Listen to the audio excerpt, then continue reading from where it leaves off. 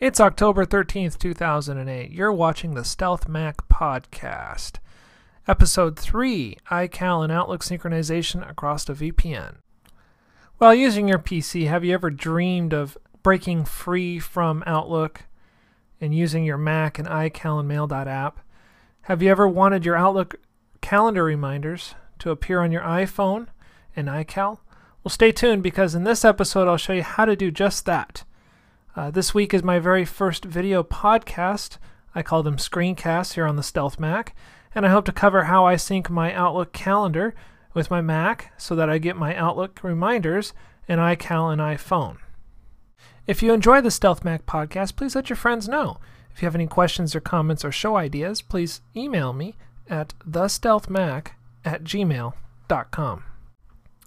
I want to take a few moments, explain to you kind of the theory behind what we're going to do before I show you the applications and how to configure them. Some of the reasons of why I do what I do basically is because I am using my work PC behind a VPN. This does require a PC running Microsoft Outlook 2003 or 2007. Basically what you're doing is you're taking that data, you're putting it somewhere in the cloud, almost like MobileMe, and then you're pulling it down into your iCal, and then your iCal syncs with your iPhone, and that's how you get your reminders on your iPhone. I cannot access MobileMe directly from my VPN. My employer blocks that. So I have to use a different third party that's not blocked by my company. And Google happens to be a company that works fine. So I'm going to show you how I do this. Okay, so hopefully I can show you this visually and it'll make a little bit more sense. So your coworker, your friend sends you an invite for, say, a meeting, and it pops into your inbox in Outlook. So there it goes into Outlook. So what we're going to do is, first of all, we're going to create a Google account, specifically Google Calendar. And then what we're going to do is we're going to sync up to the calendar, Google Calendar, from Outlook. And then we're going to use another application to sync back down from the Google Calendar into iCal. So in this case, we're going to sync up through a program called Sync My Cal, and that's going to sync all the way up to Google Calendar. Google Calendar then also will sync with a program on my Mac called Busy Sync, and that in turn will populate my iCal with the event.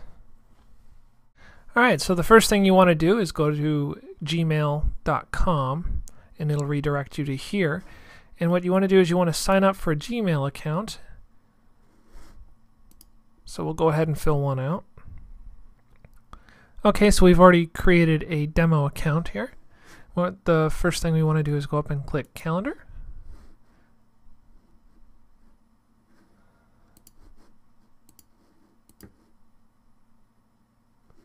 Alright, then we want to, you don't have to create another calendar, but I usually do, and I just call it Outlook. Alright.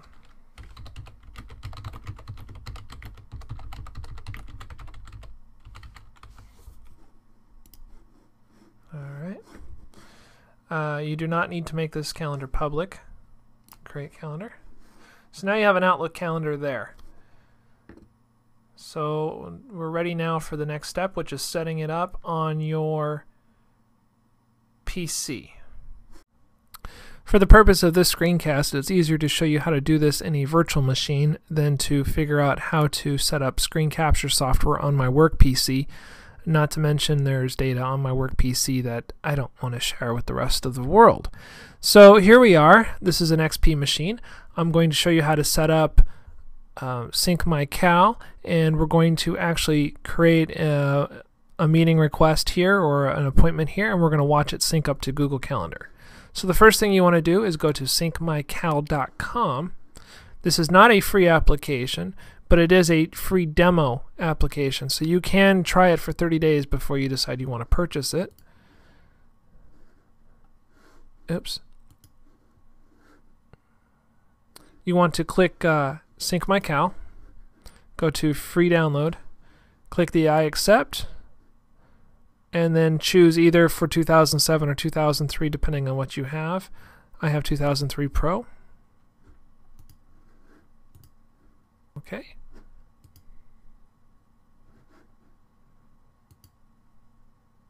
As you can see, it does have a few requirements it needs to install first. This, if I recall, requires a reboot as well, just so you know.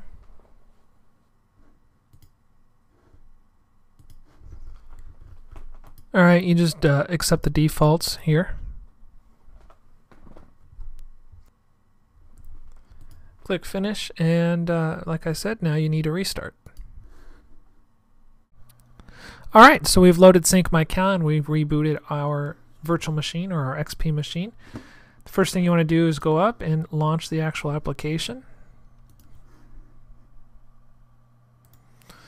Then you want to go into Settings, Sync Operations. Now, this is a demo version of this application. I was unable to use my license key to unlock it. There's a few features like automatic syncing that's turned off. So you're not going to see this automatically sync the way I have it set up, and mine syncs every 15 minutes automatically. This, without the license key, will be only for automatic, or I'm sorry, manual sync. So the first thing you would do is add an appointment step. Now there's 4 different types of syncs here. You can download only from Google Calendar, upload only to Google Calendar, and then synchronize with Outlook precedents or Google precedents. Pretty much for me, this is a one-way street from Outlook to my iCal, so I usually do an upload only. And then you choose the Outlook calendar you want to sync.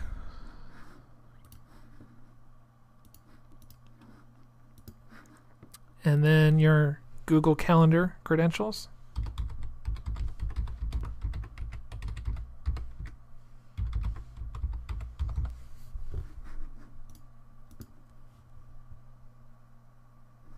Then choose the calendar that you want to sync with. In this case, I made the Outlook calendar earlier, and that's the one I'll use. All right, so that's pretty much it. Now let's go ahead and make an appointment.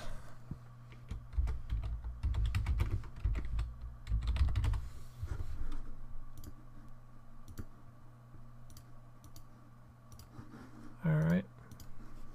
So you can see on the 15th, I have a 9 to 10 a.m. project meeting. I'll go to SyncMyCal, click Synchronize, click Close, and let's refresh Google Calendar, and there you go. So you can see we have a one-way sync from Outlook to Google Calendar. All right, now let's get this set up on the Mac side. And now we're ready to set up the Macintosh side of the sync. Go to busysync.com. Also, spanningsync.com is another tool I've used before. I'm using BusySync for this demonstration. It's got a 30-day trial. It's $25. SpanningsYnc, I believe, is $65 for a lifetime use. I've already installed it and configured it here. You can see I put in my Google credentials. I'm going to have it update every 5 minutes, and I do want it to sync message alarms to the pop-up on Google Calendar. What this does is if there's a meeting notification, it'll pop up like 15 minutes before and tell you, hey, there's a meeting. If you do not have this checked, it will not pop up and remind you.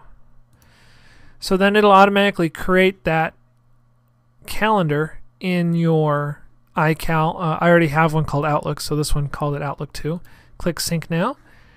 And with any luck, you'll see, yep, there's the meeting request that we created in Outlook in the other segment. So there you have it, a synchronized Outlook calendar with the Apple iCal application. And also, if you have push notification turned on, you'll receive the same reminder on your iPhone. I hope that this information was useful for you. If you have any questions or comments, please contact me at thestealthmac@gmail.com, or you can check us out at the forums at thestealthmac.com/forum. I'm Matthew Hillier. This is the Stealth Mac Podcast. Thanks for watching.